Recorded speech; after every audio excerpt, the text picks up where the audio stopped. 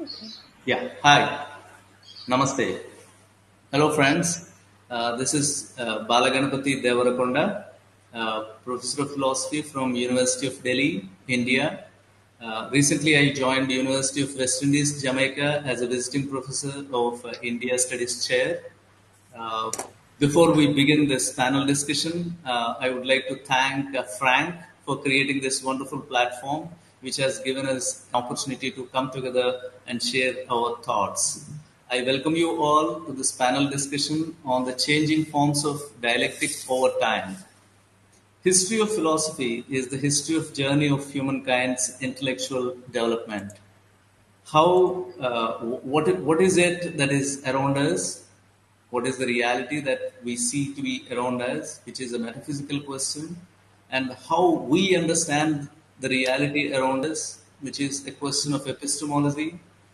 How do we logically and linguistically articulate what we understand to be reality around us? How do we conduct ourselves on the basis of the above understanding of reality? These are the major philosophical concerns of various civilizations and cultures that existed and that continue to exist in the history of humanity. Civilizations have their own indigenous development, indigenously developed, nurtured logic of understanding the reality and knowledge of it that leads to the conducting of oneself. Catching hold of this logic is significant in comprehensively understanding the harmony of various aspects of human life that that particular civilization tries to visualize. Sometimes this logic, the broader logic, is articulated to be dialectic. So when we see the term dialectic in the theme, it's not just Marxist Hegelian dialectic that we are looking at. We are understanding dialectic in a broader sense of logic, the logic of the human thought. So that's the broader understanding of logic that we are looking at. And this logic is different for various civilizations, and it is not the same of the same civilization over a period of time. It also changes over a period of time. We are talking of changing forms of dialectic today in this panel discussion, and what is the context that demands us to look at this changing forms of dialectic?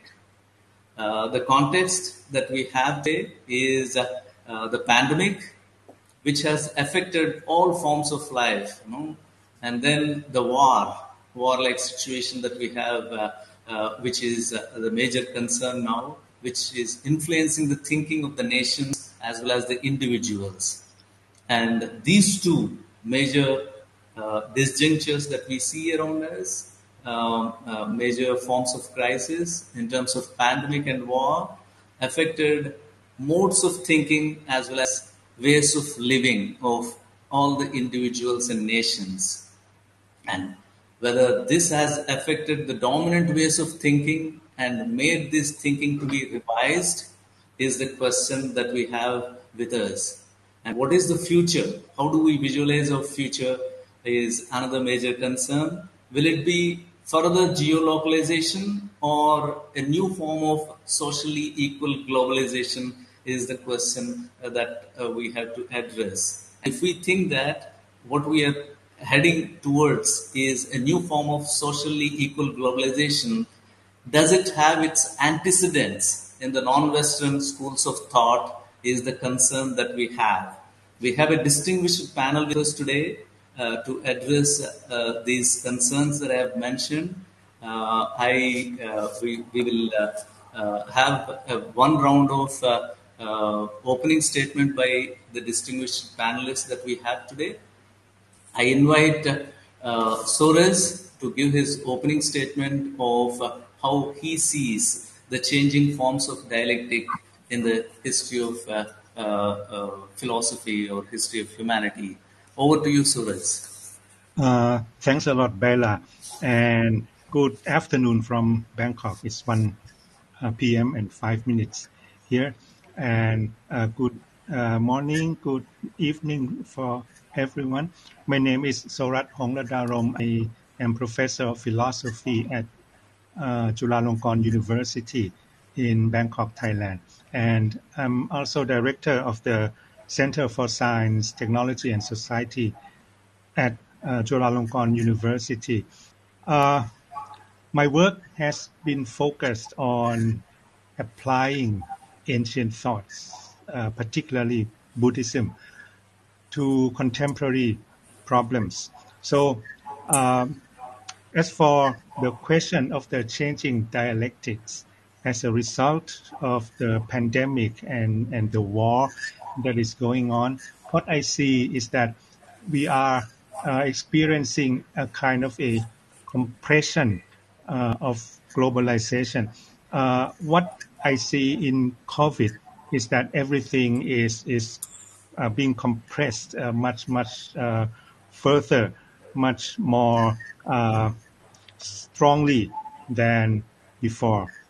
We have seen vaccines being developed in record time, and we have seen research papers being published in record times, and people are getting together via Zoom. You know, Zoom has become one of the most popular web applications that everybody is using, and all these I believe have strong implications for the changing dialectics. And I think globalization and localization plays into the old philosophical debate about universalism and particularism in ethical theory. So very challenging time and very fascinating time awaiting us. Thanks. Yeah, thank you so much, Soraj, for your opening statement. In fact, you only spoke for 2 minutes, so you would have taken some more time, but thank you. Yeah. I invite Jenny to give her opening statement, Okay. addressing what is the changing form of dialectic that she is looking at. No? Yeah. Okay. Over to you, Jenny. Okay, so thanks, Bala, and welcome. Hello from Australia. My name's Jenny McMahon. I was a professor of philosophy at the University of Adelaide here, but recently I've become Professor Emeritus here at the University of Adelaide.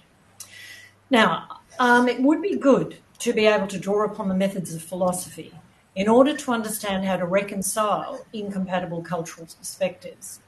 However, when philosophical methods are put to this task, the limitations of philosophy become apparent. My approach is to focus on that aspect of philosophical argument that eludes clear and precise articulation. And to do this, I have drawn comparisons between the way ideas are identified and communicated in the arts compared to the methods and contents of philosophical argument. So I begin with some brief words about the methods of philosophy before making a brief statement about the communicative capacity of the arts. Philosophy has always relied heavily on intuition. The philosopher seeks to make their intuitions as explicit as possible. It is only in this way that they can expose their conclusions to others' critique. The philosopher responds to critique by strengthening their reasons or evidence. This often leads to revision, and so it goes. The result is a community of philosophers made up of philosophers engaged in particular questions and who contribute to how the intuitions on those questions evolve and how they are informed. The effect, strictly speaking, is that the intuitions that matter are not those of an isolated individual, but those of a similarly engaged group of inquirers. This process has always been the method of the philosopher throughout the ages of all traditions. There are things that do change, though, and things that vary between traditions. For example, the degree to which support for a conclusion relies on empirical knowledge, such as from the sciences, will vary across traditions and topics. And the kind of questions that are considered worthy of attention change. And in turn, as knowledge advances, cultures evolve, and consequently experience changes, and so do intuitions. Also, what philosophers take themselves to be doing can vary between ages and cultures, and the relation they establish between reasons and conclusion can vary too. So I'm not suggesting that all philosophy is the same in method or content, but I do say that at its centre are intuitions which the philosopher makes explicit and clear so that the interlocutor can critique them. But my particular focus has been the contents of argument that elude easy articulation. And to access this content, I've relied on an analysis of the procedures employed by creative artists. The means by which art communicates is through suggestion, and the aim is to hook the perceiver's subjectivity. Consider that language can be used as a signal rather than a literal representation of the facts. In this case, the speaker uses phrases or expresses beliefs which are meant to operate as a signal to the values or status they hold. But to understand the phrase, the expression or idea as that signal requires entry into the relevant cultural group. It is like a kind of shibboleth. This is the way the arts operate.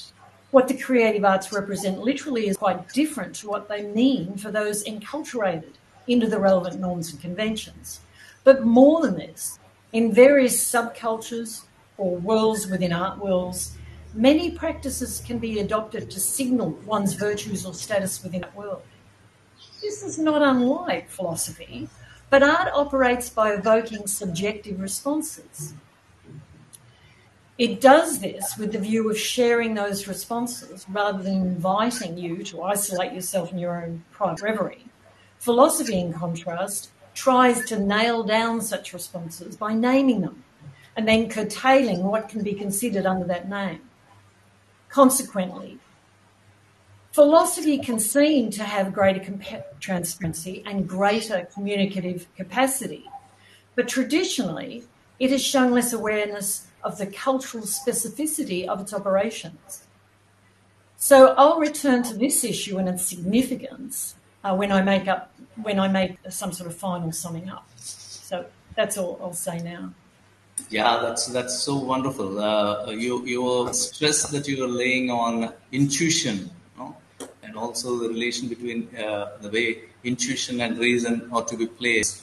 That's very fundamental to ways of dialectic that we are talking about, forms of dialectic that we are talking about. Thank you so much, Jenny, for that. And I now request Geir to give his opening remarks. What are the changing forms of dialectic that you have identified for our discussion today? Over to you, Geir. Please introduce yourself and then present your opening remarks within 3 minutes, please. Thank you very much. It's nice to be here and nice to meet all of you. Good morning from Iceland. I am Geir Sigurdsson, professor of Chinese studies at the University of Iceland. I'm trained in philosophy, and all my research are in philosophy, especially comparative Chinese Western philosophy normally. So I think there are some good questions being asked in the description of this panel. And one of the questions is that whether we look more towards philosophy, or we have a resurgence in philosophical thoughts, considering our situation in the world. Well, I think maybe unfortunately for philosophy at least, that when radical practical challenges arise like the ones that we are facing now, then usually people are looking for practical solutions rather than philosophical ones. And I'm using, though, practical sort of tongue-in-cheek because I think philosophy often turns out to have the most practical suggestions, especially when considering the long run. But unfortunately, people are not looking so much towards philosophy.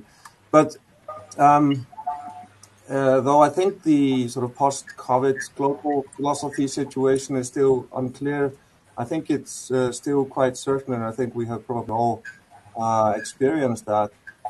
People have started asking themselves all kinds of different questions that are probably philosophical to some extent, especially questions about, well, the value of life, about how to make proper priorities in their lives, about the different values in life. um, ensuring also that people have time and obviously health rather than money and so on. Now, I think these sort of questions were, of course, already present, and I especially noticed them with the younger generation, so with my students. These are, of course, people who have grown up in a globalized world, a world where the information flow is very fast and it travels wide. And in my view, these people have already shown a much more interest in philosophy originating in other parts of the world, whether it's Chinese, Indian, Japanese, Islamic, African, South American, and so on. So, yes, the question is there going to be further geo-localization in philosophy, or can we expect to see the emergence of a global philosophy that doesn't make a difference between the origins of the philosophy in question? Well, I think that we are already seeing a kind of globalized, or at least more globalized, philosophy emerging. It has many different names. We talk about post-comparative, intercultural, cross-cultural, global, and so on. Some people, of course, claim that these terms do not have the same meaning, and then that we need to distinguish them from each other. But so this is really happening for sure, and it has been happening, especially in the last 30 years or so, to a much greater extent than ever before.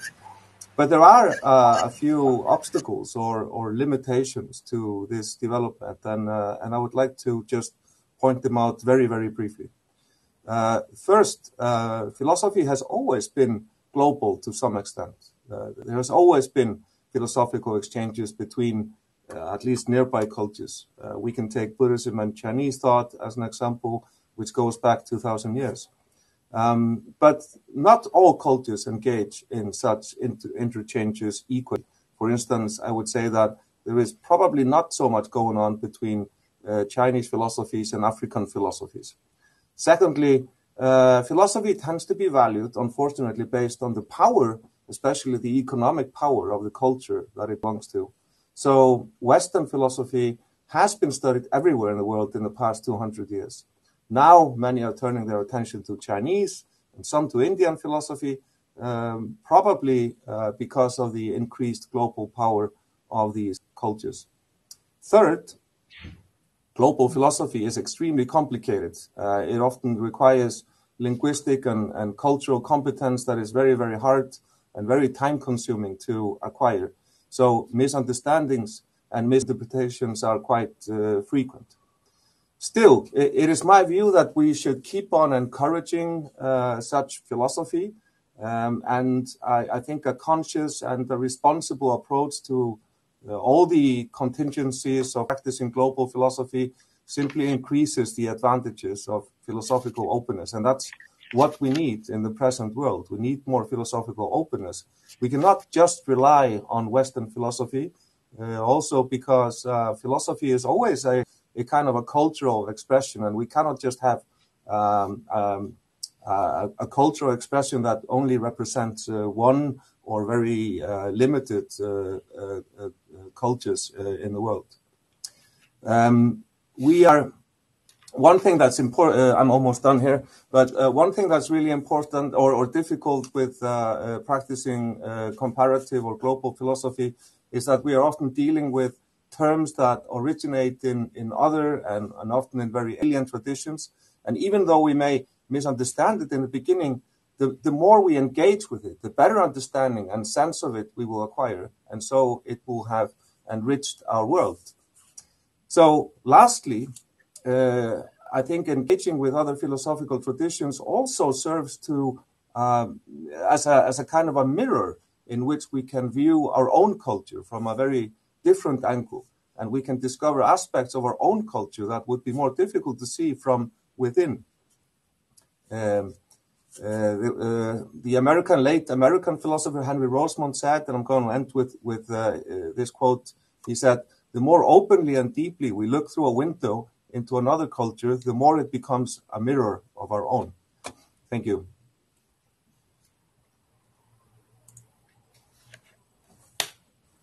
You are muted, Bala.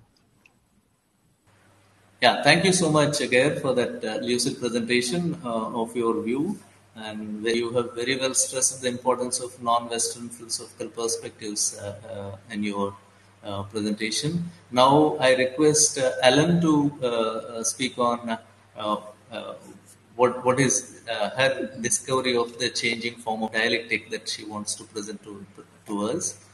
Please go ahead, Yeah, Ellen. thank you, Bala. Hello, everyone. This is Ellen Zhang from Hong Kong.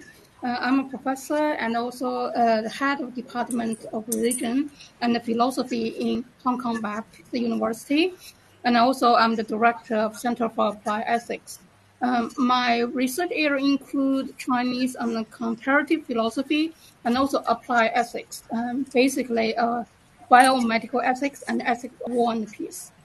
Okay, I'd like to address the question raised by Bella earlier by relating it to the question that I would like to explore. That's the future of cosmopolitanism. Okay, as a political philosophical term, cosmopolitanism has re-emerged in the humanities and social sciences in recent decades, especially in the context of the recent refugee crisis in Europe. The philosophy so-called hospitality, along with the Kantian notion of a cosmopolitan right beyond the national borders, has been enthusiastically embraced and critically re-explored in the political and ethical discussions. As we see in the works of contemporary, like say, French philosopher Emmanuel Levinas and Jacques Derrida. American philosopher Martha Nussbaum sees practicing hospitality as a basic civic and moral virtue in the process of cultivating humanities to attain world citizenship. Yet, Kawhi Anthony Appel, a British philosopher, addressed a similar issue, but with a much more critical mind when he talks about a socially and culturally situated nature of a cosmopolitan process and ask this question: what does it mean to be a citizen of the world? What do we owe strangers by virtue of our shared humanities? Kant's cosmopolitan utopia concerns with the humanity in general, with its emphasis on the universalistic orientation towards fulfillment of human capacity, especially rational moral agency.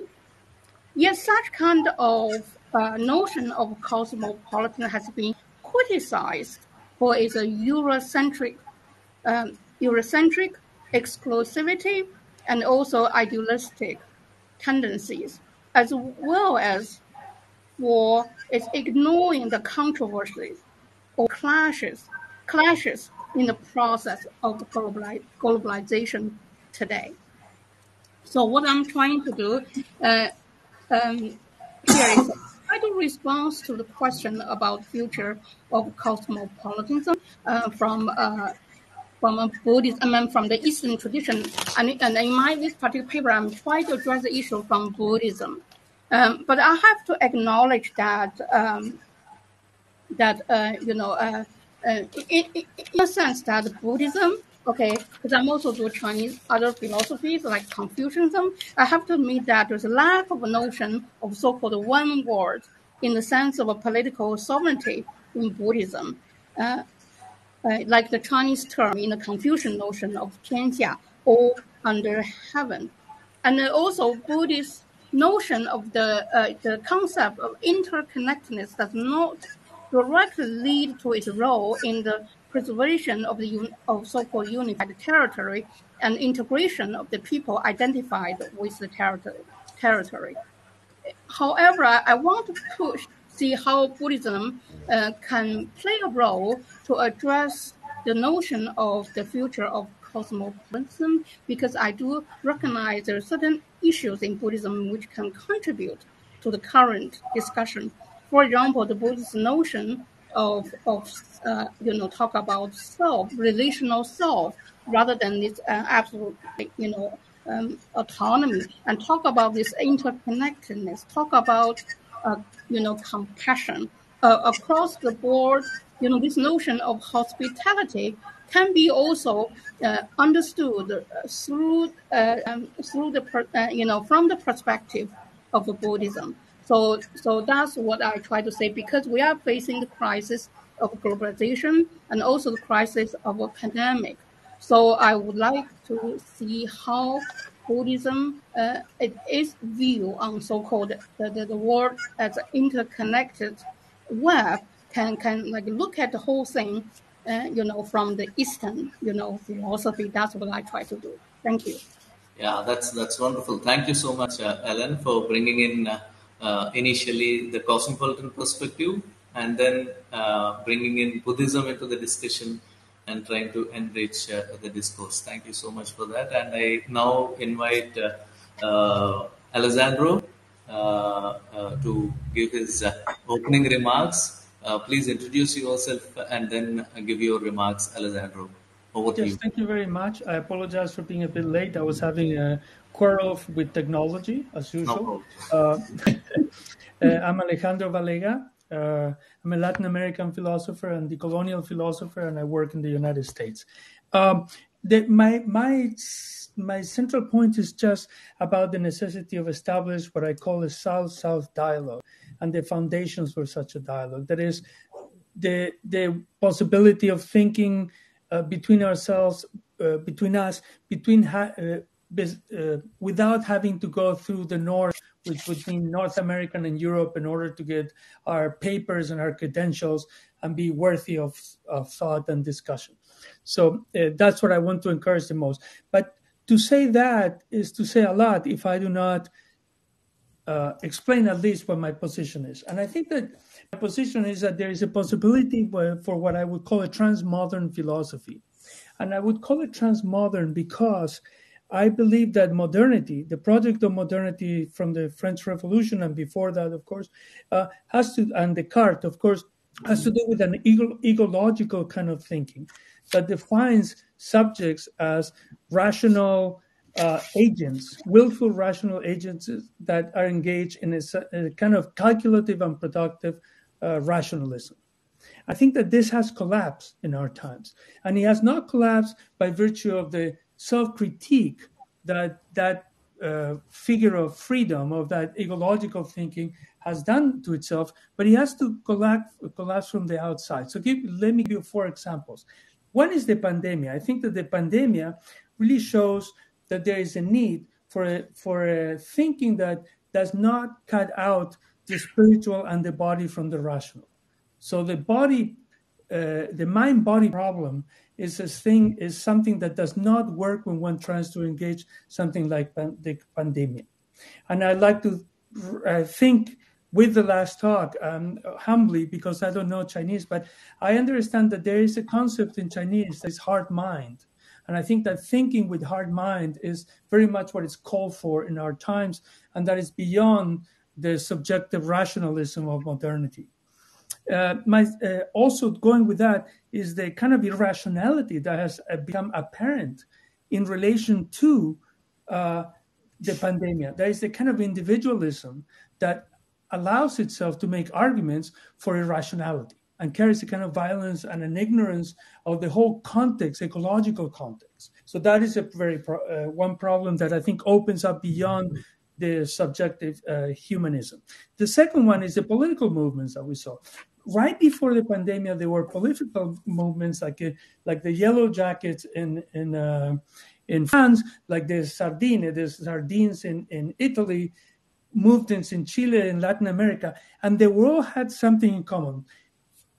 People that came to the streets, millions, without the leadership of political parties and single caudillos, single leaders that will carry a vision. So it becomes a question of building from a community and out of the necessities that are grounded in the community, rather than identifying that with a system of representation. And that there's a whole transformation there we would need to do. The third point is the ecological crisis. The ecological crisis is beyond the human and is resituating us, right, in a way that, again, is an unsettling or a displacement of this subjective humanism. And the last one is, of course, decolonial consciousness and the way in which the center does not hold anymore in the terms of subjective rationalism what would be the epistemic possibilities for understanding, so that we have the periphery, the excluding knowledges that begin to appear and to make horizons for political movements and social movements in our times. And a quick example would be something like Latin American movements, for example, the Zapatistas, and the movements also that elected Evo Morales to his presidency in Bolivia. So the heart of all of this is the point that there is a collapse of this subjectivism and rationalism that is based on this willful subjectivism.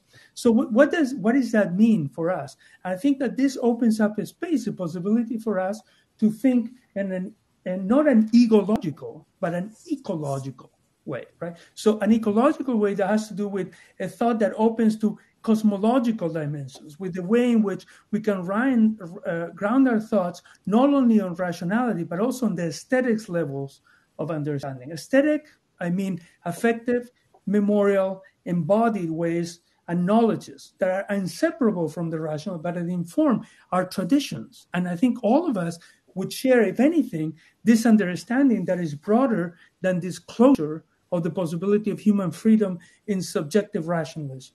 So I'm saying that there is a new way, there are new and latent ways in which we can find new configurations for subjectivities that are developing and participating in a consciousness that is actually participating in what I would call the concrescence or the happening of existence, right? And of course, this is very general, but I just want to say that I think that the possibility of that new subjectivity comes from us, from our dialogues. No one can do it alone, and at the same time, we don't need anymore that subjective center and that defines us. And so spirituality, embodiment, and thought can, I would say, dance together and live together in ways that are very much productive to our thought.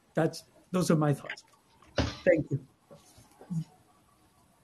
Yeah, thank you, Alejandro, for that wonderful presentation. Your focus on subjectivity and subjective rationalism is very important for us, especially the distinction that you are bringing between egological and ecological. That's what has attracted my attention strongly. Thank you so much for that. And we had the first round of discussion, friends. And in fact, we have exhausted maximum time by now. It's already 33 minutes that we have exhausted, and all of you have taken more than at least 5 minutes, except Soraj. So we should give in the second round maximum time to Soraj, and then probably all of you will have 2 minutes, right? So that we can complete it. I'm sorry for the time constraint, but we have to go with that. No, we cannot exceed that. So over to you, Soraj. You have heard our friends talking about their own perspective of forms of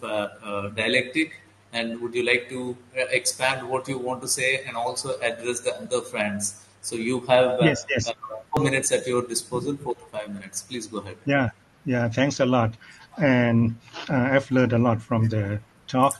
And I would like to answer your question about do we now note a resurgence in philosophical thoughts? I think this is a very important question. And it's a question that I cannot answer definitively right now because we have to wait and see. But we can at least think about the general form and the kind of form of resurgence that we would like to see normatively. And I fully agree with what we have said so far. I fully support the idea of South-South dialogues, interaction, and kind of interaction between, for example, Chinese and African philosophies. And I would like also to add to these interactions Southeast Asian philosophies, meaning Thailand, Vietnam, Cambodia, this region of the world. which has been rather neglected in philosophical discussion globally. And what I would like to add is that philosophy is a result of a time and a place. So when we have the changing global circumstances, for example, COVID and the war, such as is happening in Ukraine, new forms of thought naturally arise. But I don't know what kind of thought will arise. In fact, because we have to wait and see, as I said. But philosophy is kind of a reflection by a culture when they think about the meanings of whatever empirical condition that members of that society find themselves in. And of course, during this age, cultures are interacting with one another very, very intensively. And I have talked earlier about the advent of technology, like it or not, Zoom application and so on, and the fact that we are collaborating and we are talking with one another. I cannot emphasize this enough. It has a lot of philosophical implications. It's an afternoon in Thailand and very late at night in North and South America and so on. But we are all together at the same time. And it has implications on questions of globalization and localization and also of the kind of philosophy that is emerging. What I can tell uh, is that the kind of philosophy that is emerging will not be confined to one particular geographical region. It is distributed, but we have to think together, and we as philosophers are shaping the form that is emerging. Thanks. Thank you, Soraj, for completing it within the time. And I request Jenny, do you have anything further to add to what you said? Because you just have 2 minutes, probably 1 minute, because uh, Okay. we have only 7 more minutes waiting for us, which means all of you have to complete. So 1.5 minute for you, Jenny. Please go ahead. Okay. I just say that increasingly, I think the notion of subjectivity is going to become very important in philosophy. And it's not an aimless subjectivity, it's the idea of a lawful subjectivity. Too often, subjectivity is treated as idiosyncratic and whimsical. But in fact, it's an intersubjectivity that we operate on all the time, and often in philosophical argument, it's not given its due. It's not fully recognised. And if we can recognise and understand that better, I think that a lot of philosophical argument will be able to be wound back to let more people into the picture, and rather different conclusions might be drawn. So that's my concluding argument, I think. My concluding thought, actually. Thank you for that. Now I request Geir. Geir, would you like to add something to what you said and Well, also what others have said? maybe just reflect a One and a little half bit minutes on. for you as well. Please go ahead. Excuse me. Yes. Yeah, I would just like to reflect a little bit on what has been said. I think it's very important to integrate resources from non-Western philosophy into the dialogue, the global dialogue. There are, like Alejandro has pointed out, real problems embedded in Western philosophy, especially mainstream Western philosophy. Although on the periphery, you may have very critical views of mainstream philosophy that are important also to take into account. But we do need some kind of new metaphysics, different kind of metaphysics that we can gain from different traditions. We need other ways of seeing the world, and also, like Alejandro said, how we see the self. So I very much endorse his idea of not being ecological but ecological. It's important. And this we can get from Buddhist interconnectedness, like Ellen said. You can also find this in Taoism.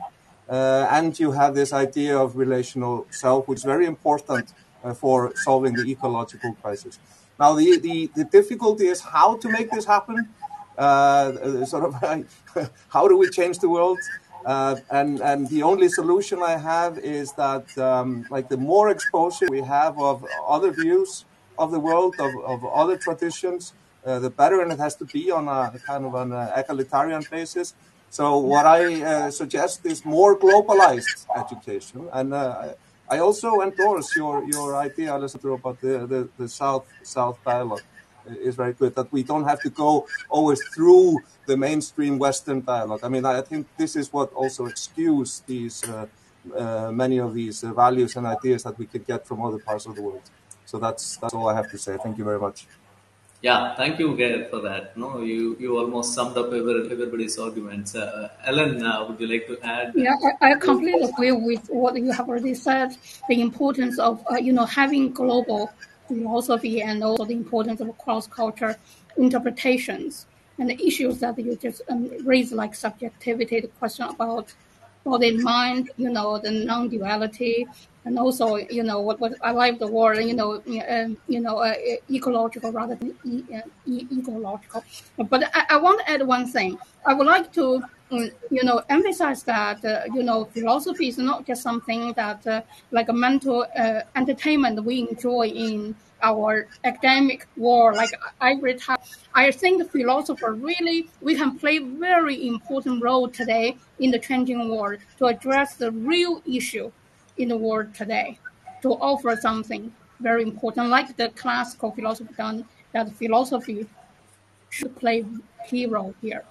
Yeah, that's what I want to add. That's great. That's great. Thank you, Ellen. We'll move to Alejandro. Alejandro, would you like to add something more to what you said, and also in response to other friends?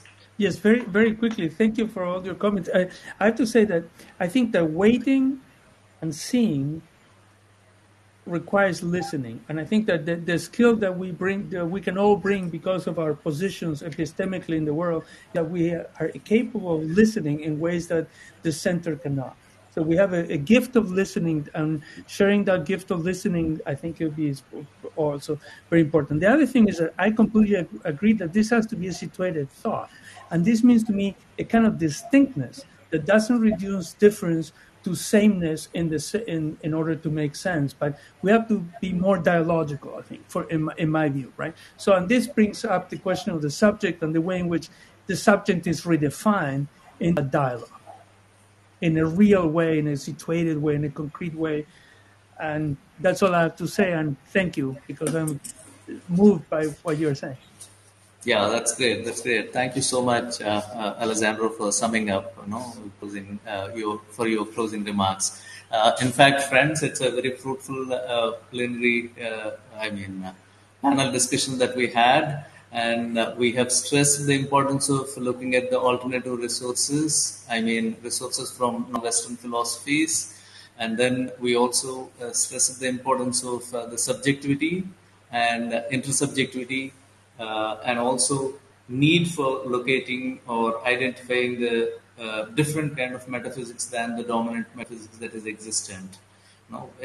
It's not that the other forms of metaphysics do not exist, but it is that we have to bring them into the discourse. That's one of the major concerns. For example, the philosophies of India and China and other parts of the Eastern world, they don't form part of philosophy departments in the West. They majorly form the part of either religious studies or East Asian studies. That's one of the major drawbacks that we see. And it's not just different metaphysics, even the epistemology. That's why I was saying every civilization has its own way of, has its own logic of understanding the reality and the knowledge of that reality, which gets exhibited in the articulation in the form of language or in the form of action, which is very unique to each of these civilizations, which we have to look at. And this is where the distinction that Alejandro has made between ecological and ecological is very important, and also the kind of stress that Ellen has laid on philosophy, the importance of philosophy. Thank you so much. I think we have already crossed the time, so we should end it here. But I thank each one of you for your wonderful thoughts, putting them together, and I think we should end it here because we have already exhausted the time. Thank you so much to all of you, and also thanks to Frank for this wonderful opportunity. Thank you. Thanks. Thank you. Thank you. Thank you. Bye. Thanks. Bye-bye. Bye-bye. Bye. Bye. Thank you.